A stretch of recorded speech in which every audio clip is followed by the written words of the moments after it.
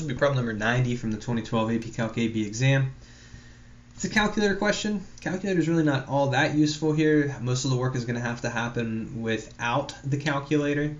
And what they say is that f is a function such that the integral from 6 to 12 of f of 2x with respect to x is equal to 10. Which of the following must be true? This problem is really sort of odd. If you look at these options, you know, the options that you're presented with, some of them have the same limits of integration. Some of them have limits of integration that have been doubled. This one has limits of integration that have been cut in half. That can maybe clue you in on how you're supposed to pursue this. One tempting thing to do is to say, well, you know, if the integral of f of 2x is equal to 10, then aren't I just going to double that result and choose option D? And I'm guessing that was probably the most frequently chosen option for this problem. It's not the correct option. Here's why. I'm not simply doubling f of x here. I'm doubling what goes into f of x. If the 2 were out here and I could factor it out in front of the integral, it would be option D. But because the 2 is doubling the x, and then that numerical value is going in place of all of the x's in f, and we don't know what f of x actually is, doubling x is very likely to do far more than just doubling the integral value. So option D is tempting. We'll talk about why it's not correct though.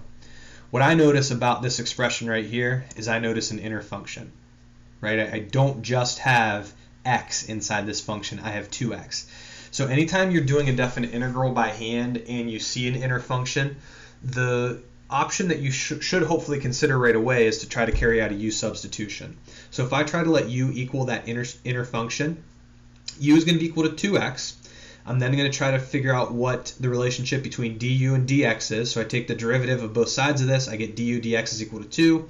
And so I'm kind of treating this algebraically here, which is a little shortcut, a little dangerous to do. Just kind of watch out if you do a lot more math with the sort of notation that I'm using here. But for the purpose of AP Calculus and a multiple choice question like this, should be totally okay. I solve this equation for dx. Multiplied across by the dx, divided by the 2. Du over 2 is going to be able to be placed in for the dx. So what I did is I did my substitution. So I said f of u, right? U is equal to 2x, so f of u.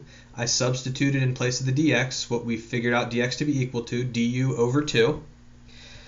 So we don't have a doubling, we have a halving. So that might make you think, hey, it's going to be option C. Here's the thing that you have to be really, really careful about notationally on AP Calculus exams. When you change the variable of integration from whatever the original variable is, which in this case is x, to a new variable, u, you need the limits of integration to go through the same transition. So these limits of integration that we start with are assumed to be values of x, because x is the variable within the differential in the given integral. When we change that differential from a dx to a du, these new values need to be values of u. They're really easy to get. All you need to do to figure out what u value corresponds to, I guess I can't see the original x values anymore, to figure out what u value corresponds to the x value of 12, I need to put 12 in place of this x, and the u value that corresponds to the x value of 12 is 2 times 12, or 24.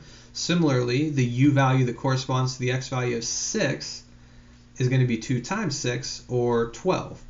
So with a little bit further manipulation here, I can factor this 2 out in front of the integral. And so what I end up with is 1/2 the integral from 12 to 24 f of u with respect to u. That's going to tell me that if I'm trying to solve this for an integral that goes from 12 to 24, I'm going to have to double what's on the other side of the given statement. So if you're wondering where I got this 10 from, that was from back here. So let's talk about this from start to finish one more time. We went through the substitution sequence. We figured out that this integral expression is equal to this integral expression. We simplified it a little bit. This integral expression is equal to the integral expression that we started with within the original equation, and therefore when we double Actually, I have a little notational error here. Let me fix this up. About that, you'll notice what I changed. I put it in red here. The integral that we developed is not equal to the integral that I had listed, which previously just had an x right here. It's equal to the integral that we started with back here. So that's definitely my fault. I didn't catch that before I started recording. I didn't want to go back and do the recording from scratch, so hopefully you're okay with me fixing that on the fly. So I can replace in this equation right here that was presented to us, I can replace this integral with the integral expression that we developed, and if I want to solve for the integral that's in this new equation, I would just multiply both sides by 2, and that tells me that the integral from 12 to 24 of f of t with respect to t, f of u with respect to u. I could have very easily called this a t substitution. It's not real typical. You'll notice the options all contain t's, but hopefully you're okay with just seeing a different variable in these options than u. And so the option that we're going to go with has to have limits of integration of 12 and 24 and an answer of 20.